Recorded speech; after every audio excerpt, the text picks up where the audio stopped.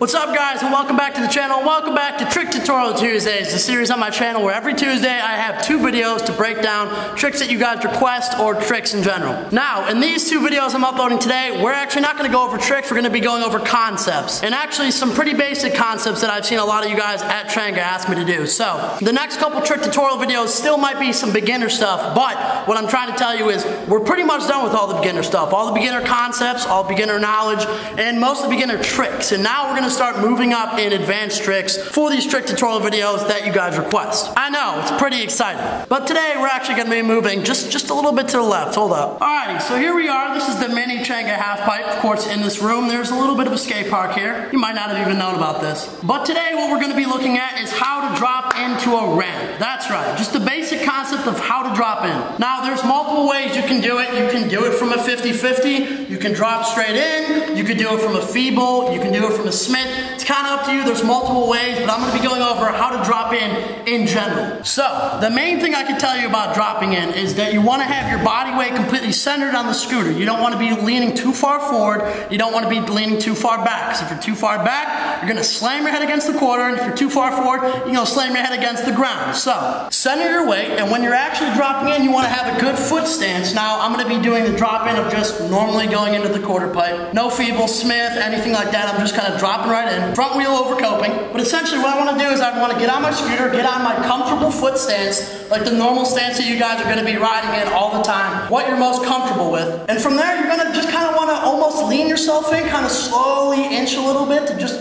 kind of get your weight distributed to going into the quarter pipe. And from there, you want to make sure your hands and your arms, they're pretty much, I'm not going to say locked, but you want to get them ready because you don't want to drop in and then start to go nuts, turn and then die. You want to drop in, stay confident with your arms in the direction you're going, so you can drop in and continue to go. And so I'm going to strap my helmet because it's getting crazy in here. But essentially I'm going to get on my scooter, get my good foot stance, get my arms ready so my wheel's pointing forward. And then pretty much I'm in a confident stance, I'm ready to drop in, I'm going to lean forward and distribute my weight properly.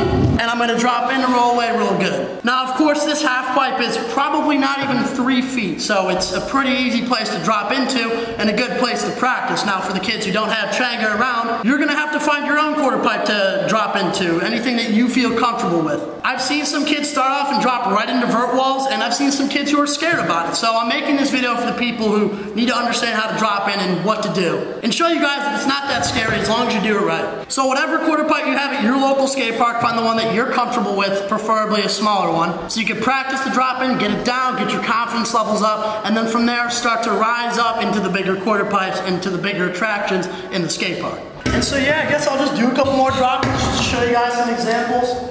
I'm getting my foot stance ready, I'm a little bit over coping, and then once I'm ready, I'm just going to slowly kind of inch my way in, get ready, and steer. And so hopefully this video helped you guys out. Comment down below if this did help you guys out with how to drop in. Make sure to drop a fat like in the video, it helps me and the channel out. And subscribe and turn on post notifications because videos come out of this channel every Tuesday, Thursday, and Saturday. So you don't want to miss those. And this has been How to Drop In with your boy John Cross. And until next time, I'll see you guys in the next Trick Tutorial Tuesdays.